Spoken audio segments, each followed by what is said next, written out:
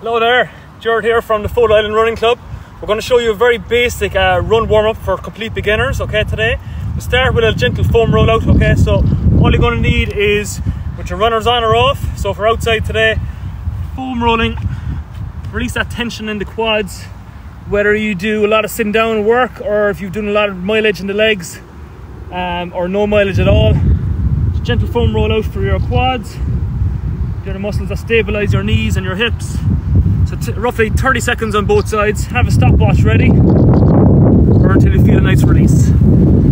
After that, you do 30 seconds on each side of your calf muscles. So again, these muscles here that help propel you forward when you're running, they get very tight, okay? So discover any tightness there, and I would recommend holding on that tightness, moving the ankle, knee joints around.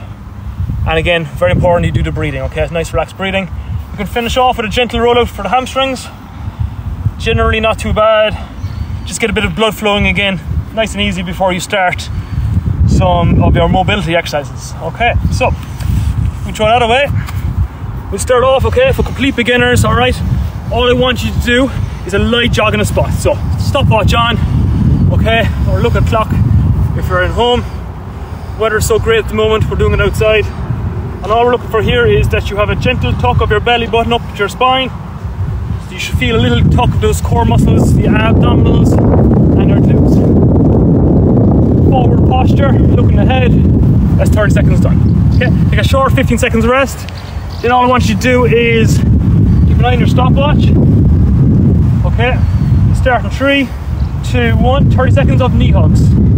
So again here, jog a few steps and change.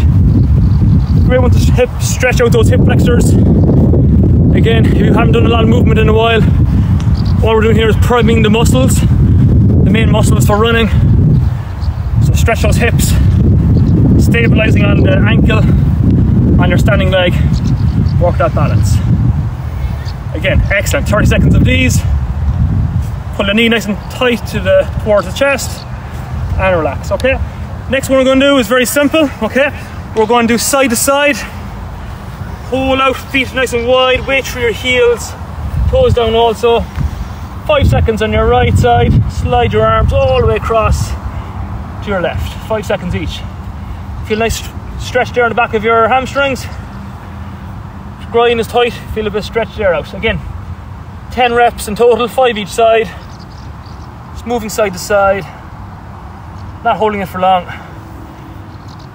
Stretching out the muscles, the back of your legs, and get a nice blood flow going before you start your run. Okay, and then the next one is simple, leg swings, getting the hip extension, a bit more stretch for the upper hamstrings. Again, the back of the body is the main muscles we want to use when we're running.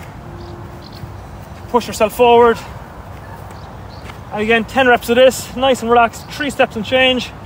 Keep a nice upright torso, looking forward, and smile. Okay? That's one round. It'll only take you about 3 minutes. You do 2-3 rounds of that, and then you're ready for your run. If you haven't run in a while, I would recommend just run for 1 minute. So you have your stopwatch, your wristwatch, and get started. So you're going to run, nice and steady.